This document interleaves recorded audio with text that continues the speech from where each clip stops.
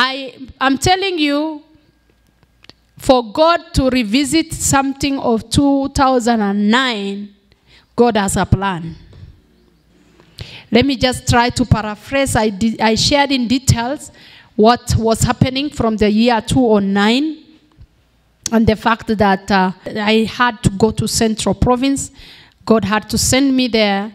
And recently, because of many tons of events, the Lord again reminds me, and there is a prophetic action which was dropped in my spirit. It's because it is also a bit urgent. Bwana Yesu asifiwe. Praise the Lord. You need to understand that this battle is severe because we are also dealing with principalities that have said the area is theirs or the area belongs to them. You remember I told you when the Lord spoke to me and sent me to the Central Province at night, one of the principalities that came when I was just after I had already decided to go. One of the principalities that came was a huge gigantic, female-like. But this gigantic being appears to me in the night. And it was so huge, its head was in the air. I was looking at it from up and it was so real. And this thing comes into my room at night and tells me that you want to go to Central Province to deliver the message of the Lord. You know, it's like a mockery kind of, Bwana Yesu asifiwe. I was shocked. I didn't answer. I'd never encountered such a gigantic being. And something with the head in the air. And it is female-like. Bwana Yesu asifiwe. I looked at this thing and I was just staring. And the thing said, anybody. Now, you know, it went on talking and said, anybody who tries to bring a message to Central Province, and especially to Nyeri, pointed down. So I wondered, what is down there? So I looked. A man lying at her feet. Let me call it her now, because it's a female form.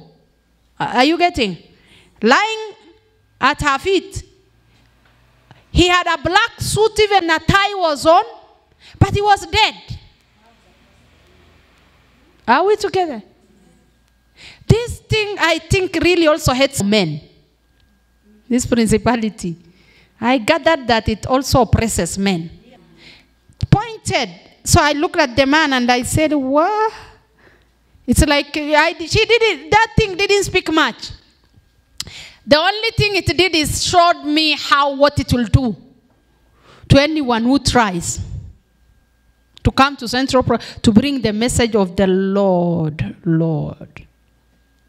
Dear brethren, this is a spirit that has felt like nothing can move me. It has felt so comfortable. It has felt like it has enough kind of covenants and legal grounds. But let me tell you, the devil is a liar. Tusitishwe. Umenifahamu? Hata kama kitu ni kikubwa aje, the devil is always like a lion, but he is not the lion. Mumenifahamu? Hata yule anasumbua familia yenu, he looks like a lion. Okay? But he's not the real lion. Tuko na the real lion. Yeye ni kwa kutishatisha. Sisi tumesema hatutatishwa. Provided our God is on his throne. Provided he has given us authority in the name of Jesus. Provided we don't come in our name, but we come in the name of Jesus Christ. Hallelujah. Hatuwezi tishwa na maneno. Praise the name of Jesus Christ. Sisi what we know is the center of Kenya belongs to Jesus Christ. Mambo mengine yote ni ya uongo. Hallelujah. Hawa wengine wote ni bandia. They are squatters. Hizi mapepo yote ni squatters. Isn't it the Bible which has said the heavens, even the highest heavens, ni za Mungu? Bwana Yesu asifiwe. Bwana Yesu asifiwe. Na pia Biblia inasema ya kwamba the earth and the fullness thereof is for who? The earth and the fullness thereof belongs to who? That's what the Bible says. And it is the truth. And the people belong to God. Bwana Yesu asifiwe. So we are not apologetic. This is a great sign that something is already happening. Things are happening. And there is a reason as to why we are gathering even today. In 2009, as I had mentioned to you, there are things that happen. God spoke to me after I came from a mission to Marsabit. And when he spoke, he told me that I need to take a message to Central Kenya, and particularly to Nyeri, because Nyeri is the headquarters at that moment, and I think still is. So, and he told me the reasons. As I shared with you last time, I got shocked by that kind of a message, because why? I'm not from Central Kenya. Secondly, I knew I'm a missionary to the northern parts, so I didn't have much understanding on prophetic matters, and that God would send me anywhere. Probably I didn't understand the calling and the vision very well. So it was uncomfortable for me, because I was wondering, how would I come from a mission to Marsabit back to Nairobi? And the next thing I hear from the Lord is I'm supposed to take a message to Central Kenya, and I wondered, who do I know there? What is the interest there? I mean, of all the people, why would God send me? So I had these questions, and so I developed a bit of reluctance and trying to understand, and also doubts in a way. Saying that, do I still hear from God? In fact, I started asking myself, am I getting confused, or do I still hear from God, or what is going on with my life? So at that, I decided I'm not talking to anybody. I'm not sharing this. I'm not even putting it, asking people to put it in prayer. So let me just leave it.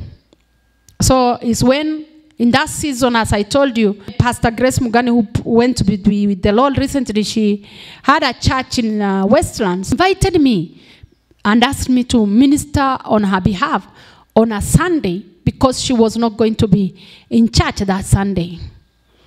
So it was that because she's a friend and I had ministered there before, so there was nothing difficult. She said, you'll be met by my assistant pastor, and the wife is also there. So I go to minister at Grace Express. So I preach the gospel. After the word, I started asking people, let's stand up and pray concerning the word. As we prayed, I finished praying, and I was through with prayer. When I finished, immediately, I had just walked off the pulpit. The assistant pastor's wife comes to me, and she tells me, do you know what? I said, what is it? She said, when you are praying in tongues, you are speaking Kikuyu. I said, you can't be serious, honestly. If it is speaking Kikuyu, I would have known at least some aterere, oroaku or something, you know. Those are very basic. But she said, you spoke Kikuyu. And she said, because I know that you do not know Kikuyu. I got interested, I stopped and listened. But she said the rest went on praying, because I think more than half of the church were Kikuyus. So more than half of the church were praying seriously. She said people even thought you are giving them a prayer point, and then they continued praying. But me, I decided to listen to you. I said, what? She said, yes, you spoke Kikuyu. I said, what did I say? Hey, what shocked me most is when she said, you are telling people how God has sent you to Central Kenya and to Nyeri in particular. I'm like, what? My knees felt weak. I said, what? I've never seen God deal with me like that. And then I knew I had not shared with any human being. So I knew there is no way she can cook this. So she went on and she told me, she told me how I spoke about Rachel crying for her sons. She gave me the scripture in Matthew 2:2, and she told me how I kept telling people the message that the sons are no more and people need to start wailing and crying for the sons of the central. She told me, you even quoted the scripture. I said in Kikuyu. She said yes. Dear brethren, hallelujah. For me, I knew God was setting me up. You know why? He knew, honestly, I had already put that mission off. Sorry, I'm not arrogant. But if I don't understand something from the Lord, I don't like in getting involved. Hello? Who told you warfares are easygoing things? Hello? Bwana Yesu asifiwe. Who told you to take up a battle is an easy thing? Who told you to take a message somewhere is an easy thing? You don't only take up, you are given more instructions and you keep doing it. I'm not complaining at all. I thank God I said yes to God many years ago. I had even to leave my job at Nairobi Hospital just because God told me you have more responsibilities. Leave this place. And now, come out. Bwana Yesu asifiwe. So I'm not trying to be, I wasn't trying to be disobedient in any way. But I wasn't sure of this thing. But that was a serious setup. Dear brethren, I felt my knees were giving in. The more she spoke, I told her, can we go to the office? We went to the office. And she asked me, what are you going to do now? I told her, do I have a choice, even you, the way you see? I must go. Hallelujah. And she said, I come from Nyeri. I'm going to pray about this thing more seriously than everybody. I had to go. We went. The first meeting, as I told you, was not, we managed to get the intercessors. They came. And the intercessors, God already warned me, so my heart was ready. Bwana Yesu asifiwe. Have you ever been warned? God warned me and told me that there is so much complacency. The people of Central, until the son is their own or their cousin, or maybe it's just in their house, they don't budge much. Bwana Yesu asifiwe. They don't take the burden so much. It has to be maybe someone connected to them. It didn't mean all the people, but God needed a high level of prayer at that time. And also he spoke about the fact that a few things here and there. And he told me, pray before you go. Ask people to pray for you. In fact, in the vision I had with this Gingatic being, immediately in the same vision I had the Holy Spirit tell me, ask intercessors to pray for you as you embark on this mission. Because this Gingatic being came when I had already decided and we were already planning to leave. It's when it came. So the battle for Central has not been easy. God said, go and tell them to prepare themselves because it is my time of visitation. Why I had to go is because when people miss their time of visitation, they go into judgment. Jesus said, oh, if only you knew your time of visitation, yeah, you would have been delivered. But now you'll go into judgment. He was crying over Jerusalem for that reason. Oh, Jerusalem, if you knew your time of visitation. So me, I knew I needed to take the message. I knew that the people of Central Province needed to prepare for the visitation of God at that time. And secondly, God doesn't usually visit. There is a way prepared. That's why John the Baptist came. He said he's the voice in the wilderness saying, prepare the way for the coming king. There's always a preparation. He said, repent, for the kingdom of God is at hand. Make his path straight. Prepare the way for the coming king. That's what John the Baptist, that was the mission of John the Baptist. All he said is, prepare the way. He said, every valley shall be filled up and every mountain shall be brought low. Prepare the way for the coming king. That was the mission of John the Baptist. So there is always a preparation needed. So that's why God said, tell them it's my time of visitation. And yes, of course, also the Central has had a special place in God. Why it is so significant to this nation? Because it is one community that, among other communities, that embraced Christianity much more in Kenya. So much was released to the Central in terms of spiritual investment. Everybody who invests somewhere requires also returns. Hello? And the Lord quickened me that now it's not missionaries coming from elsewhere. Yeah? The Central has a lot to give to the nation in terms of spreading the gospel of Jesus Christ. It's a serious assignment. Bwana Yesu asifiwe. To whom much is given, much. Hallelujah. It is also so significant in terms of revival. That's what the Lord quickened me.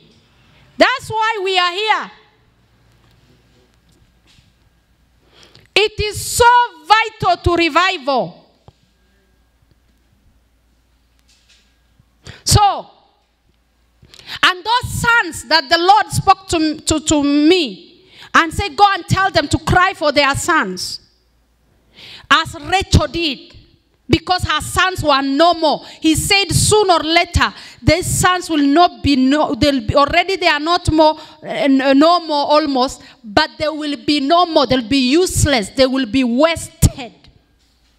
Because they are meant to be deliverers and spearhead a lot of revival. So go and tell them to cry for their sons. Because they are no more. And they will be no more. Let them do like Rachel. And deliver their sons. Because they have a serious assignment in the kingdom. For the gospel. For the kingdom of God. But the devil, have you ever known that where there is a purpose of God, the devil also puts his foot very well.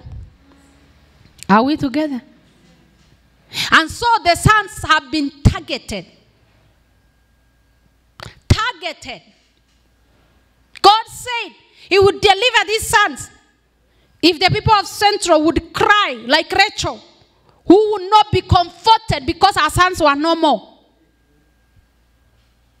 So, and my visitation, it says, would be there. So as a result of this, I had to go to the Central and to Nyeri. Someone who does not even understand the language, and only the one I was given as thanks. Thank God for that moment. But I pray that it just comes as thanks again. I'm not somebody who so much of languages. Bwana Yesu asifiwe. It's not so easy for me to learn a language, really. So it's still my prayer that God, if you brought it that time, see, you can even bring it. So I just speak it. See, it's possible with God. Bwana Yesu asifiwe. So anyway, I go there and I meet these intercessors. They came. Some are pastors, some are intercessors. There was a mixed group. And then in the process, I start speaking to them. We finished. But when I went back, God told me again, that meeting was not complete. It wasn't successful as you think. Later on, he gave me another opportunity. And another opportunity. But why am I giving you all this history? It's because it has not been easy. The warfare has been there.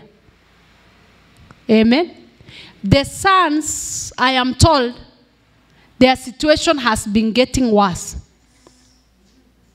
Is that true? Yes.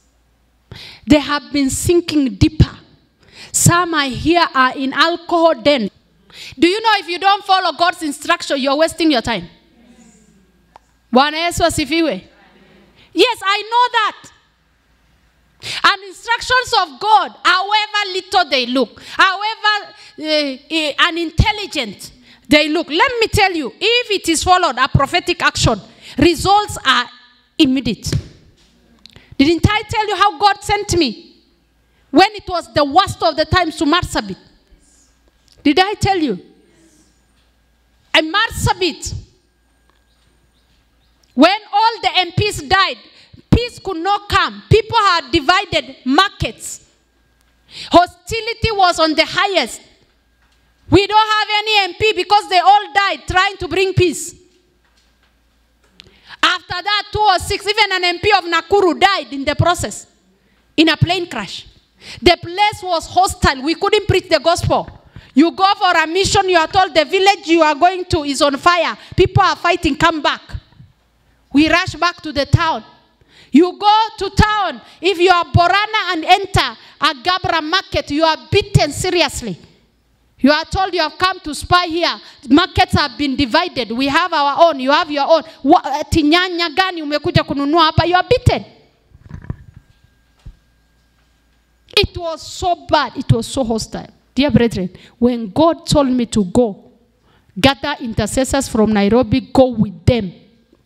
One of the questions I asked him is, I am working, Lord, at the hospital. We are busy. It's not my leave time. Can I call intercessors in Nairobi? That's the question I asked. We have people from there here in Nairobi. Can I just call and we do the 3 days here? Why should I? The Lord was silent. When he was silent, I knew. It's like, you know, it's like he was wondering, I have given you instruction, whichever one you want to follow. So, ikifika hapo nilijua, I have to follow the one he said. Do you know, I had to travel. 3 days, dear brethren, we would enter a place like this. Some pastors joined, some other intercessors joined me. And the Lord told me I will do 2 major things. He told me, one, Marsabit is shut like Jericho. And the moment you people do those 3 days, I'll open it up to the gospel. I'll remove this darkness. And in fact, there are 3 things he said. Secondly, there will be peace supernaturally. Nobody needs to be sent there. Bwana Yesu asifiwe. Thirdly, he told me I'll put my mountain here. It means my altar. That's why even us, we have a place there. People pray. Bwana Yesu asifiwe. Praise the God. Those days, before 2006, dear brethren, we only had religious churches. Pentecostal, all this, no. Surely in the spirit realm, the land was cut off. It was totally like the devil had built his walls on it, like Jericho. Imagine the gospel has been in Kenya for all those years, and you can hardly find a Pentecostal church or a more spiritual church in Marsabit.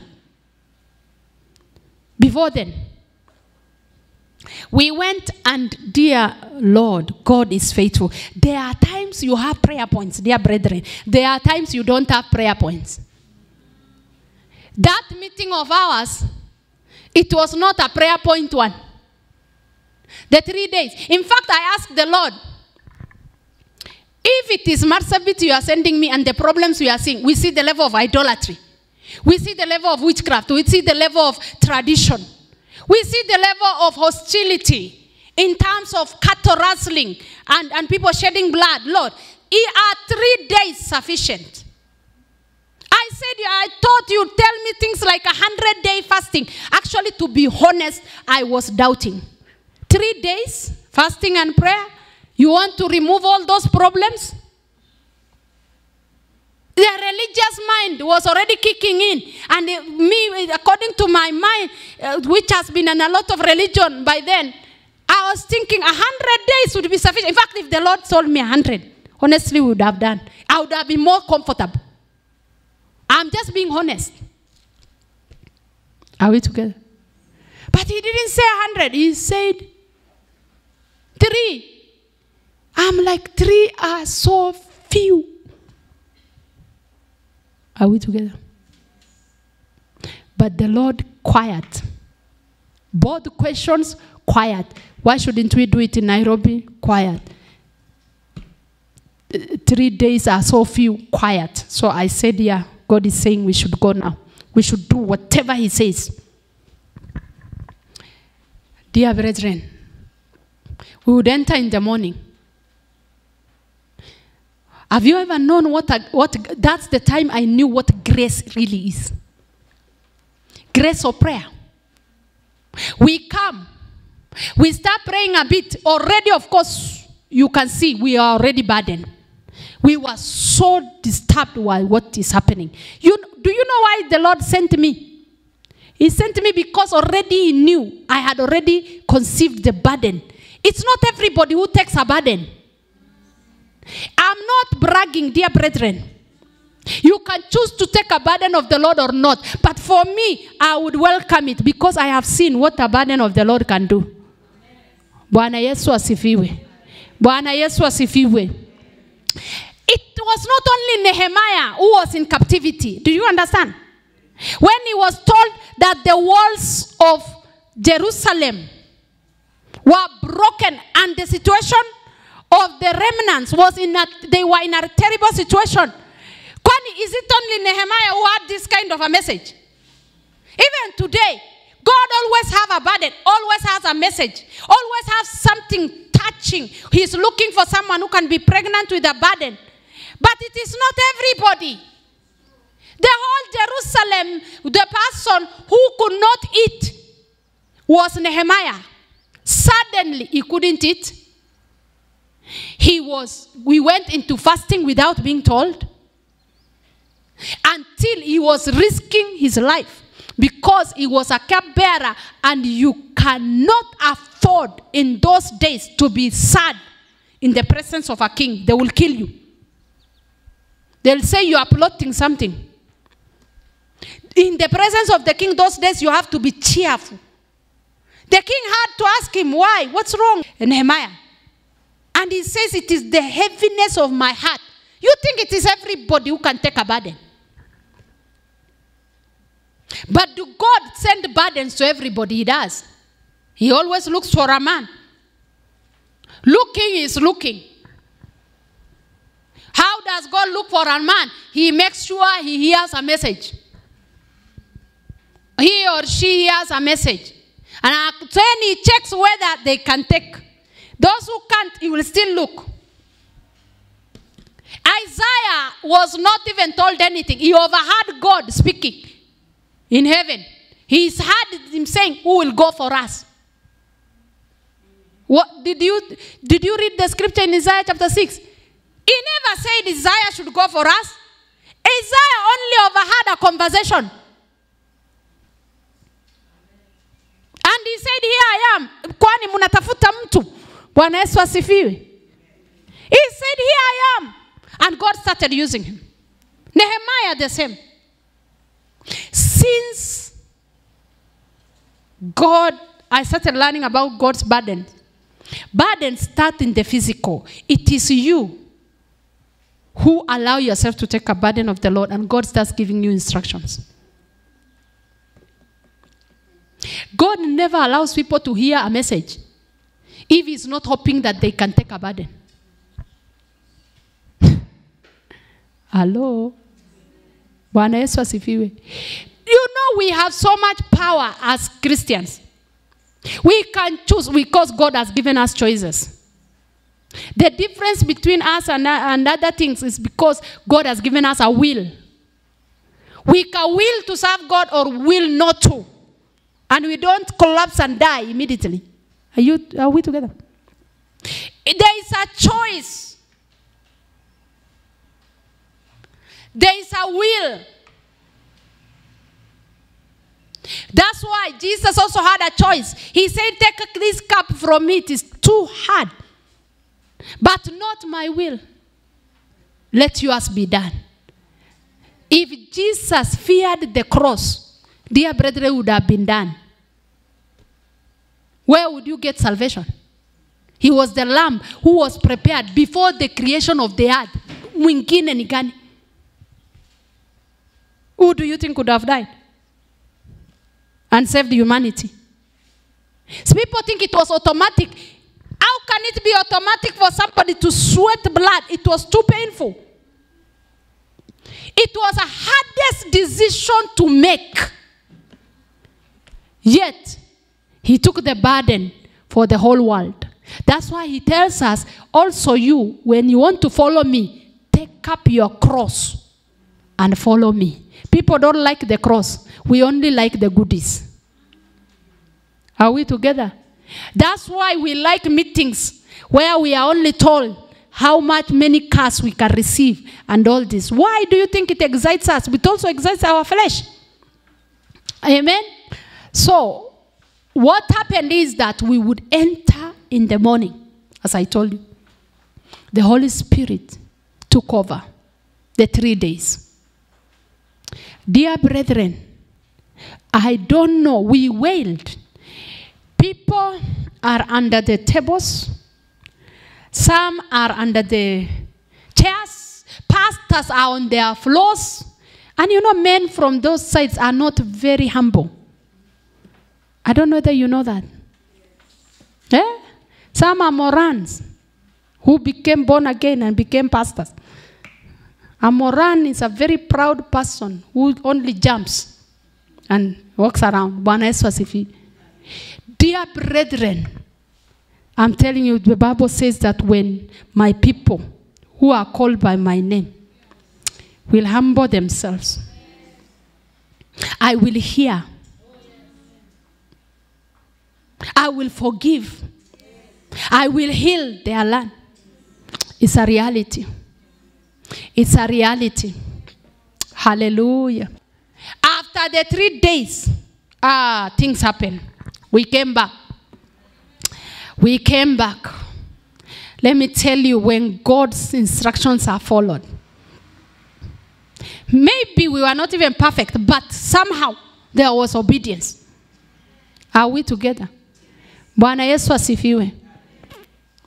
What happened was, we come back, we hear, in a short while, is it about 2 weeks later, a lady, I think she's a Korean but lives in America, I hear tells people that suddenly God has given her a burden to start a Bible school in a place called Marsabit. We've never heard even such a thing. There are no even spiritual churches, really. A school is called AFYA. Then we were surprised. We said only after 2 weeks a message has come for a place. Then it was like as if many churches this side suddenly discovered that there is an area called Marsabit. Things happened until even us, we started wondering. When God gives us instructions, sometimes we start tunajijazia zile zingine, sindio? It must be followed. Of course, altars are there, but now the most shocking was suddenly communities started wondering why they were fighting. Do you know nobody brought peace to Marsabit? Even those who are meant to bring peace have died, so who would have brought? Dear brethren, the markets were dissolved on their own. Communities became friends again. They went on intermarrying again. They wondered what brought peace, but they don't understand. They just discovered there was no hostility the way it was. You know why? It was spiritual. Life is spiritual. If you don't win in the spirit realm, you can't win in the physical. Tusijidanganya hapa. Bwana Yesu asifiwe. Dear brethren, they started now doing things together until when, that was 206. When 207 came, because of the way Marsabit was volatile, the people, many people knew that what if there is violence elsewhere in Kenya, the place which is so used to violence, it will go on fire. Everybody expected Marsabit to be on fire. In fact, the people of Moyale were frustrated. In fact, we were given the information that they said they are frustrated. They are saying, what is wrong with Marsabit? We have tried to incite them to fight because we wait for them to fight so that we fight. But this time they have totally disappointed us. We don't know what has gone wrong with them. They are refusing to fight. Have you ever seen such kind of a frustration? People getting frustrated that these ones are not fighting because they are the ones who begin for them. Dear brethren, listen to me. They said they don't know what has caused the peace. But we know what caused the peace. There is a Prince of Peace who answers instantly. We started preaching. We put our centers there. Bwana Yesu asifiwe. Hallelujah. People started preaching freely. Churches started getting there. Hallelujah. And it has never, of course we've had a few things here and there erupting a few times, but it has never come near. These are isolated cases. Maybe once you could hear things. But let me tell you, the magnitude that was there has never, and I believe it will never, manage to come back to Marsabit again. Bwana Yesu asifiwe.